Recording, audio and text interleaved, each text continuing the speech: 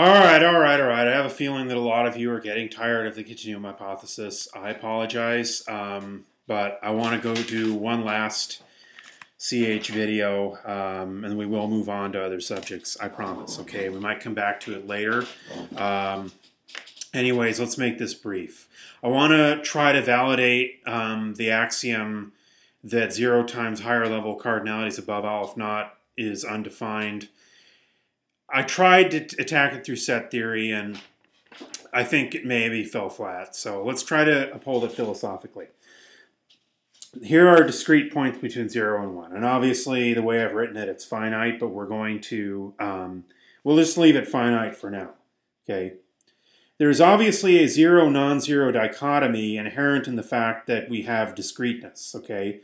We have 0 and we have the first non-zero discrete number here.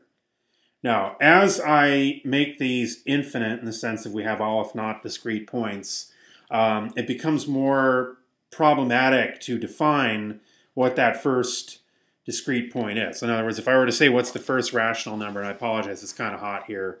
I'm in a suit and it's Father's Day and it's, you know, a little unprofessional to be sweating, but, you know, hope you'll forgive me. It's really, man, it's hot. It's already June and it's hot. So, okay. Anyways, it may be problematic to say what the first rational number is because there's, you know, 0.00000, an infinite number of zeros and then 1. That doesn't make any sense. It would be problematic philosophically to have a number that's a ratio of integers, but then you would have to invoke infinities, and that becomes problematic in that sense. But I would still say that it doesn't become contradictory to speak of a discrete point above 0.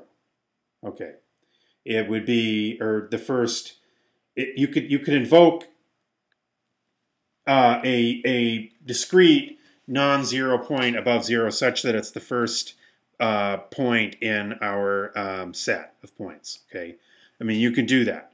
Okay, it may be paradoxical once you try to define it. Okay. But it's not paradoxical in the sense that you are, in the sense that your definitions are contradictory. To talk about a first discrete point in an infinite set of discrete points is not itself contradictory. Okay, so that's logic that may be hard for a lot of people to accept. Okay, because again there is a mathematical paradox, but the mathematical paradox doesn't overrule the fact that this point is now defined to exist based on the rules that we've set up, okay, assuming we have an infinite number of points. With the continuum, though, we not only have, if I were to ask, well, what's the first real number above 0, I not only have the obvious paradox, which I don't deny, okay, and that's a paradox inherent in infinity itself, okay, so that might be, don't blame me, I mean, that's a paradox inherent in infinity and the infinitesimal and the whole definition there itself. But at the very least, I would argue that the paradox isn't a paradox of definitions. It's a paradox mathematically. If I talk about the continuum, though, and I ask myself what's the first real number above 0, well, I have a problem is that I've denied even the concept of discreteness. So how can I speak of the first anything above 0?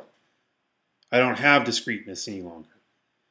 And so the whole idea of the 0 non-zero dichotomy becomes itself paradoxical according to the continuum, all right? And I would argue according to any kind of higher level cardinality above all if not. Now, if you accept that logic, and a lot of you won't, okay, and it's not mathematically rigorous, it's philosophical, but if you do, I believe that some central tenets of mysticism begin to become rational.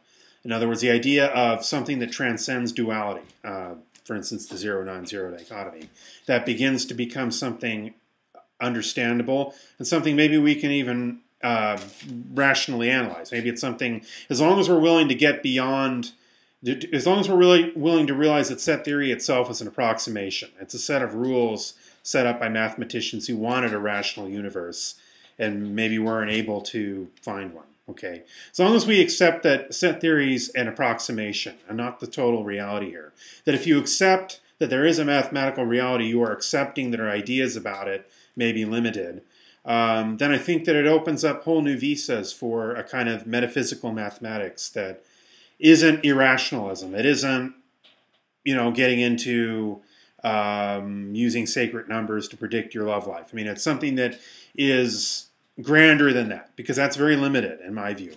If you really want to talk about mathematics as a sacred journey, then you're talking about it as a means of approaching the absolute from the standpoint of humility. And that right there, I think, transcends anything that can be spoken of in words. And so from that standpoint, I'm going to leave this to the philosophers, the mathematicians, and yes, theologians.